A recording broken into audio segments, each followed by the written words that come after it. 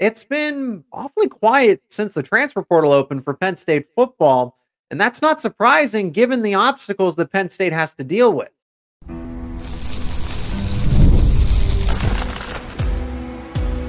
You are Locked On Nittany Lions, your daily podcast on the Penn State Nittany Lions.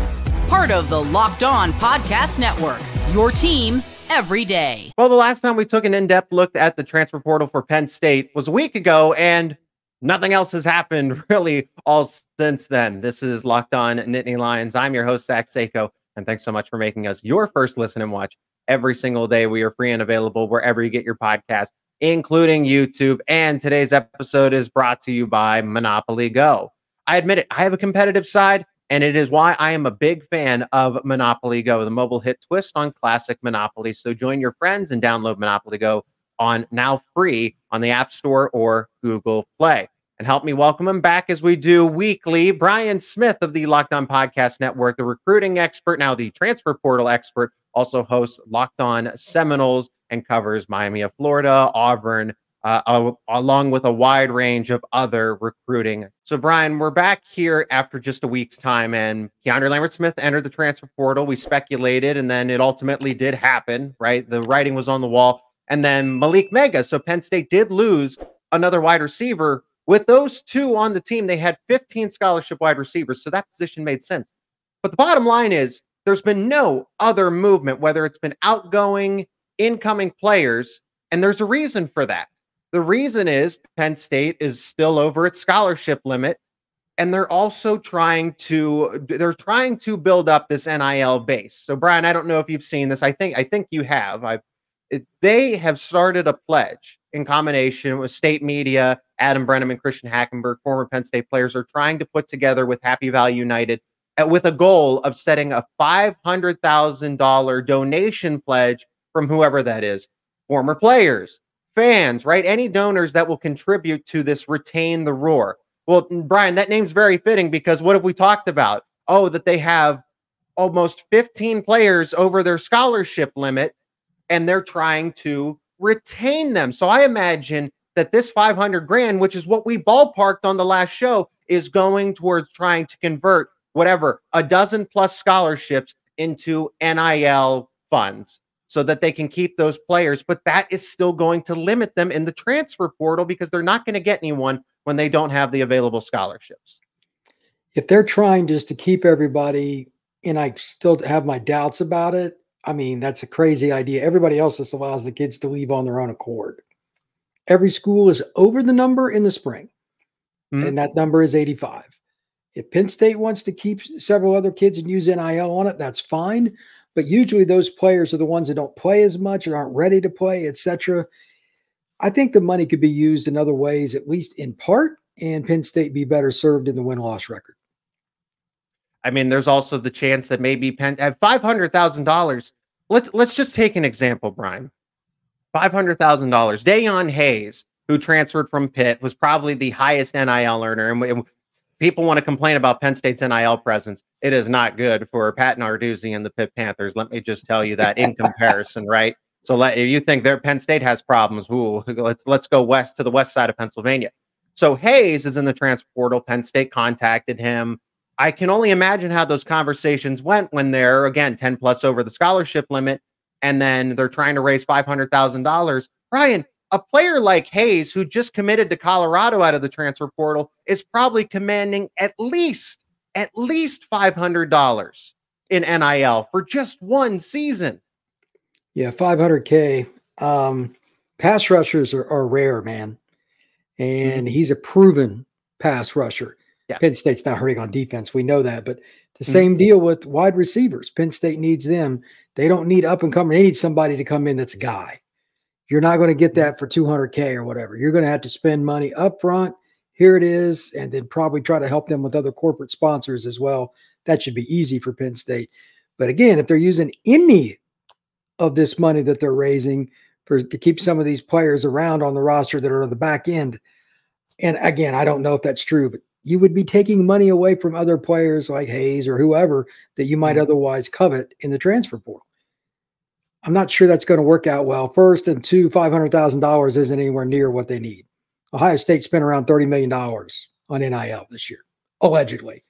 Mm-hmm. How do you compete with that if you're not going to pay anybody? I think there's some loose ends here, and I just don't think Penn State likes the moniker of it, but they're not going to be competitive unless they pay with NIL, even if it's transfer portal kids that are proven. You got to do it. So I'm curious what the real number is. Yeah, that might be a goal, right? They're not going to stop at 500,000. But Brian, if that is the plan here, logically it makes sense. Again, we said, hey, if they were going to convert about 13, 14 scholarships, if we're doing kind of that low end figure, it would be about the 350,000 to 400 to 500,000 to convert these scholarships to these NIL bonuses, if you will, so that you could take the scholarship away, but still give them a free full ride education, because that's about what out of state room and board at Penn State would cost for that many players, right? But you're also at the mercy if you don't command those donations. Then you're kind of back in the same spot where you're still looking for a corporate sponsor or somebody else to front the bill. The NCAA's changed its rules, and I know we're going to talk about that more over the course of weeks and months and how that's going to play out. But Penn State, at the end of the day, you have 85 scholarships. If you are going to get a game-changing type of player, the conversation's not going to be easy, which we said last week was the fact of, hey, we don't have a scholarship for you. We don't have a full ride for you, but we have some NIL bonuses that can go to that. But ultimately, that will take a little bit away from your NIL earnings. And that's not going to sit right with former top-end 4-stars and 5-stars, proven college football veterans that are in the portal. Yeah, I just don't think that's going to work out very much. And when you opened the show, what did you say? It's been really quiet. Is that a coincidence? Probably not. I know Auburn spends a ton of money on NIL, and they just got 3 kids this weekend on the defensive line. It's just the way it is. You can like that. You can dislike it. Kids are going to go where the money is. And if you're going to get them out of the portal, you're going to have to spend it. It's that simple, man. Right now, I'm not liking where Penn State is trending as a program with this. Need to see more effort by the administration, probably first and foremost. Let me be clear. This is not a James Franklin problem. He has plenty of others coaching, but this is an administrative issue with Penn State. Until it's fixed, it wouldn't matter if it was Vince Lombardi in his prime. You're not going to compete. You have to be willing, consistently so, to spend money on the transfer portal, or it's not going to work. Right. I always wonder that. I think of like the legendary basketball coaches because they're brought up a lot. How would John Wooden do with NIL? Right. Not well is my guess, but yeah. Just to name, obviously he's one of the greatest. That's basketball, but one of the greatest ever to do it. But it was a different era, right? We've seen that it's just not. It's different. It's not about Brian. It's not about football. And I don't want to deviate too much from that. I can go on a rant about that for probably like 10 plus minutes straight and not let you talk with what's going on with college sports in general. But Penn State, I mean, at the same time, Brian, it's quiet because they're not bringing people in, but it's also quiet because people aren't exactly outgoing either. Again, why are players waiting when they are a dozen over the scholarship limit? Because Penn State has great relationships. Brian, you've said that, but James Franklin builds great relationships with player number 1, who's going to be the face of your program, Drew Aller in this case, to top prospects like KJ Winston, Nicholas Singleton, Katron Allen, right? All the way down to players who do not have the same type of impact on the roster, do not play as much. James Franklin treats them all the same, uniquely, right, to their individualism, but the same because they are one team, and that's respectable. So that goes along with that success with honor. But the same thing we've said for weeks, for months, it is going to limit you. It is going to limit you when you are in this age of college athletics where it's about dollar signs, NIL, player flexibility, everything. And that's what I mean when I say success with honor holds Penn State back. It's a good thing. It's a respectable thing to have. But in this age of the transfer portal, the two just don't fit. They're two opposite ends of the spectrum. There has to be flexibility. I think that's the safe term to use. A special player gets special treatment. Why not for one receiver? They set up something, and part of it could be even corporate. I know certain schools do that with like whoever their endorsements are, Penn State's, whoever they have for a bank, whoever they have for the shoe company, whatever, a lender, somebody, you can set up a sponsorship and you don't even have to pay it. There are ways to do this. And I'm surprised that Penn State hasn't figured the way to get that done. Maybe there's getting ready to be a little run, or they get a couple of guys. I don't know. But if they go into next season without addressing that receiver room, Penn State fans are not going to be happy in the fall. Well, so far, only 2 players have gone into the transfer portal. There's a chance they could technically come back, but nothing has happened. Keandre Lambert-Smith, Malik Mega in the portal. That's it. Nobody else has transferred to Penn State. Nobody else has transferred out. So I guess that's, kind of no news is good news in a case, but that's what Penn State's objective is here. And they're going to struggle to land that top player if this is where they're going to stand. Now, coming up, what are some of those top targets? Again, they missed on Hayes. They're talking to some key linebackers. They're obviously looking for a game changer at wide receiver. What are their options? If everything in a perfect world, who could they go get out of the transfer portal? Let's discuss that on the other side of this break. Today's episode is brought to you by FanDuel, the official sportsbook of Locked On. It's playoff time in the NBA and the NHL. Baseball's in full swing, and FanDuel is your place to bet on each and every game. Right now, new customers can get $150 in bonus bets. That is right, $150 in bonus bets. Guaranteed. That's $150, win or lose. Bet on everything from slap shots in the NHL, home runs in baseball, to slam dunks in basketball. All on an app that is safe, secure, and super easy to use. I can attest to that myself. I use FanDuel. So what are you waiting for? All you got to do is visit FanDuel.com/lockedon. That is FanDuel.com/lockedon, and make your first bet an automatic win. That's FanDuel, America's #1 sportsbook. Yes, the transfer portal is very intriguing when there are available players to go get, but at Penn State's prime positions of need, I don't know that there are many realistic targets even. Before we get back to that, I want to tell you about Locked On's NFL mock draft. It's now available, and you can check out the ultimate 6-episode series on the Locked On NFL Draft channel to hear who the local Locked On experts are picking for each and every NFL franchise, with live reactions from local college football experts and even the fantasy football angle as well. The Locked On NFL mock draft now available on the Locked On NFL Draft channel via YouTube or wherever you get your podcasts. Okay, Brian, so we talk about, hey, Penn State needs wide receivers. Penn State needs linebackers. Penn State's also trying to target top-line defensive linemen as well. Well, outside of some maybe select players, even in the case of, hey, who's that superstar they can go get as a potential replacement or a potential addition? Well, I don't try to be all doom and gloom, but ideally there's not that many good top-of-the-line players even. So even in a perfect world, Penn State has beaucoup dollars. They have all this NIL capital to spend. The transfer portal, for what it's worth, just isn't that great when it comes to wide receiver, mostly because a lot of guys are already off the board. I know this was a while back, but let's take like an Evan Stewart, for example, transferred out of Texas A&M, went to Oregon. But when you look at those players, that's what I mean. They're either all committed already, or so nobody else is going to enter. I'm looking at this list, and there's really nobody else, and specifically to wide receiver, in addition to what we have with these scholarship and NIL situation. Yeah, they're already behind the 8 ball. Most of the kids, they kind of know where they're going before that portal opens, and they've already contacted people. The NCAA's concept of once the kids get in, they can contact, that's garbage. Nobody's going to jump in without a landing spot unless they're just truly desperate. The elite players don't have to do that. They got schools recruiting them from other teams. And I'm not saying Penn State should do that, but they're going to get phone calls too.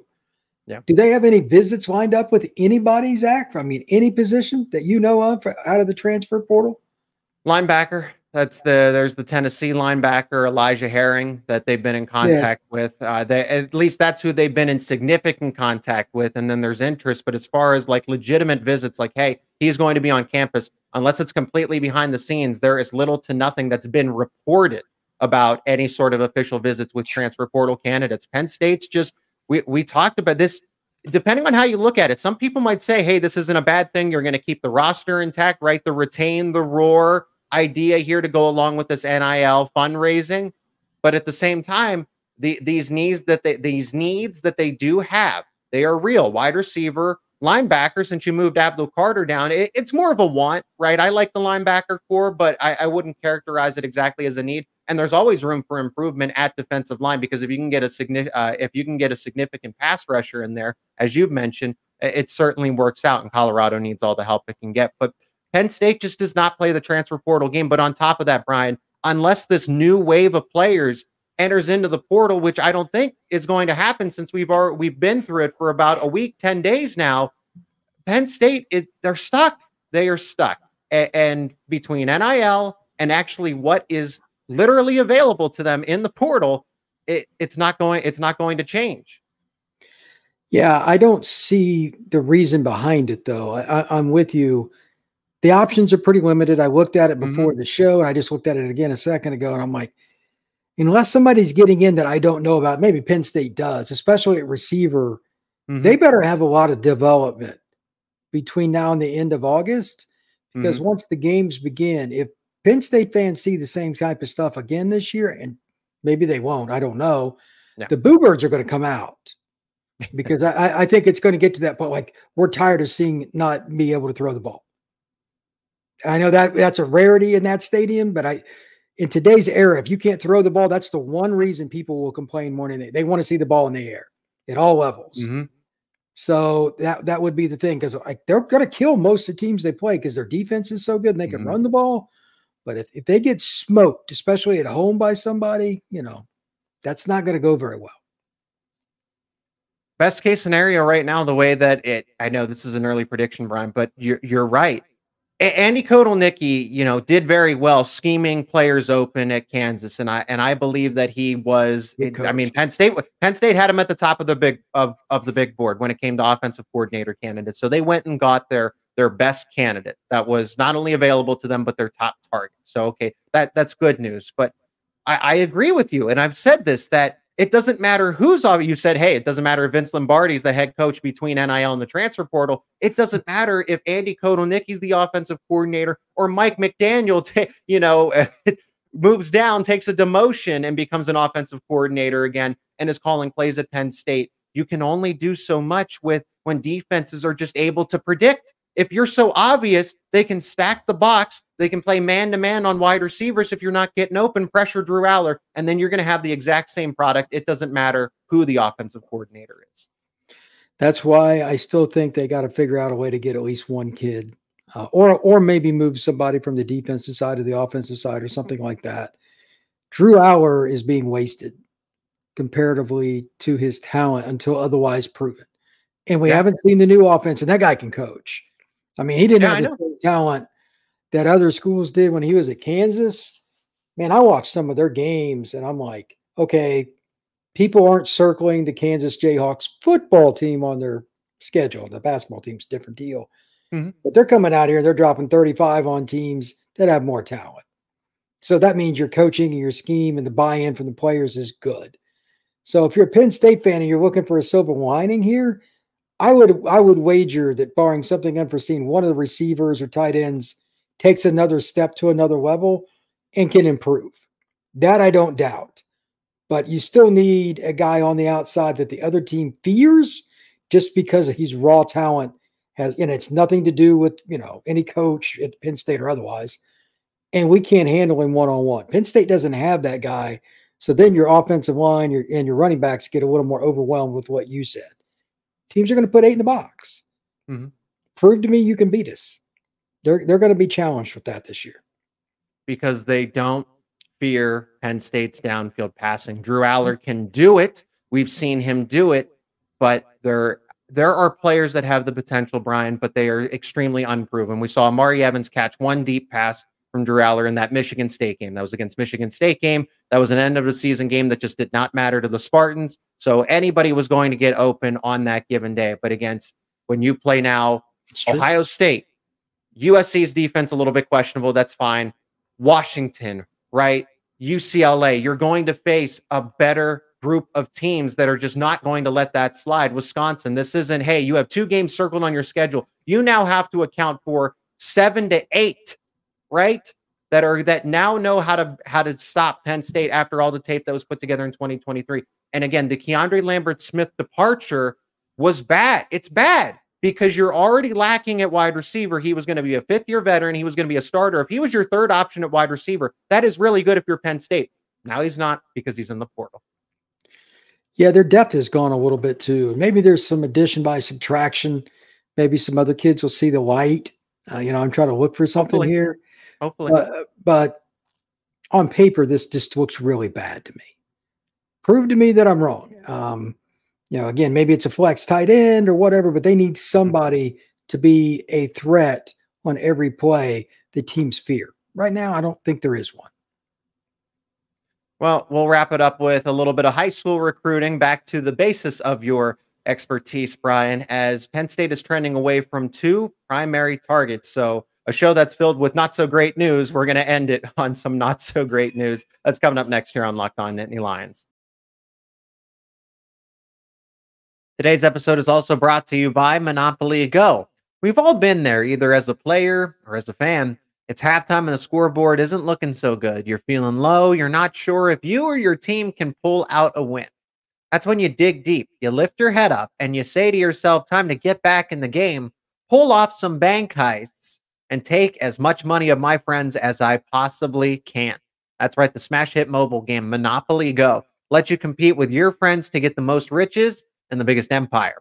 It's the Monopoly you love, but now on your phone anytime, with tons of twists, including leaderboards to compare your progress to your buddies. There's so much to do. You can play on countless dynamic Monopoly boards. You can make your friends go bankrupt by smashing their landmarks with a wrecking ball and charge other players rent for your iconic properties. You can even work with your friends to crack open community chests and play in tournaments to get extra rewards and climb the leaderboard.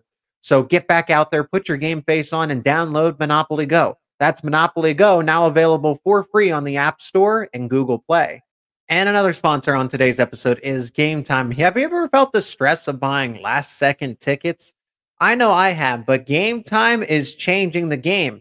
And when it comes to baseball tickets, they are the authorized ticket marketplace for Major League Baseball. Prices on the app drop as Gametime approaches, offering killer last-minute deals, all-in pricing, and a view from your seat before you buy. Now, I've used the Gametime app to buy Penn State tickets. I've used them to buy baseball tickets as well. They always have incredible deals, including ones on upcoming MLB games. Their zone deals allow you to pick a section, but then Gametime will choose the best seats for you. They also have the lowest price guarantee and flexible ticket coverage. Take the guesswork out of ticket buying with Gametime. Download Gametime today. Sign up and use promo code LOCKEDONCollege for $20 off your first purchase. Again, that's promo code LOCKEDONCollege. Download Gametime today. Last minute tickets, lowest price, guaranteed. A quarterback and a wide receiver. Penn State is trending away from 2 key prospects in the class of 2025. Remember, if you're not already, become an everydayer. Subscribe to Locked On Nittany Lions on YouTube and wherever you get your podcasts for the latest conversations around your favorite Penn State sports teams. Also, join the conversation in the comments and let us know what you think about Penn State's plan in the transfer portal for this cycle. And in this final segment, Malik Washington, Jeff Exenor, quarterback wide receiver prospect that we have mentioned a lot on this show together, Brian. And those 2 prospects look like they are, at least for the time being, trending away from Penn State and trending towards Virginia Tech. I want to give credit to the reporting. HappyValleyInsider.com. Penn State Rivals was one of the first ones to point this out, that after Virginia Tech's spring game, the Hokies made a strong impression, and that's Brent Pry, former Penn State defensive coordinator, as the head coach going in a head-to-head battle with Penn State here. Brian, I look at it this way. I think Brent Pry is doing an incredible job there. I am eager to see Virginia Tech at least make it back into a serious conversation. At least I don't think they're going to be a college football playoff contender year in and year out, but if they're 8-4, maybe contend for an ACC title if the ACC even exists in a year from now, 2 years from now after this conversation. Yeah, but I am eager to see them get back onto the national stage in some capacity to be a respectable team. But Brian, the way I look at this, with Exenor and Malik Washington as solidified 4-star prospects, the way I see it, if Penn State really wanted to take their commitment, they would have by now. There are no other quarterbacks in this class of 2025 that I look at and say, yes, that's who Penn State should get as their second quarterback. And there are a few other wide receiver options that they're going after. So I understand that maybe Jeff Exeter is not the priority. But when I look at Penn State versus Virginia Tech, if Penn State really wanted these players, they would have taken a commitment from them by now. Yeah, I wonder if there's just something going on there where they're just being out recruited. Maybe like use the case for a quarterback, he would be the second guy in the class. Some guys don't want that. Maybe Virginia Tech's path to playing time is a little easier. It is. It is. That's if that's the case, if you're James Franklin and your staff, there's not a lot you can really do about that. Yeah.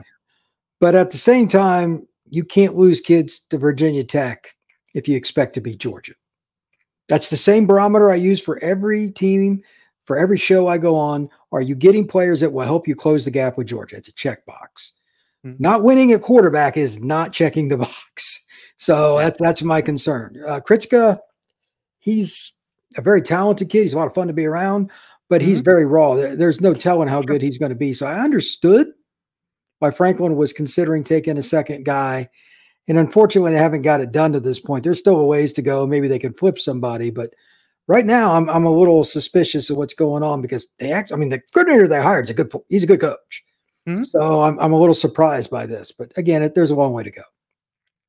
Again, you only have, we've talked about scholarship issues, right? Penn State keeps taking these big classes. If you're going to take 25, 26, 27 high school recruits, that's going to really fill up the roster. So that's part of it. You already have a second quarterback. Wide receivers just been a problem over. This is going back to when Taylor Stubblefield was the wide receivers coach, right? This is kind of this framework to get all the way back so that you can make up for the problems that were happening in advance leading up to this, right?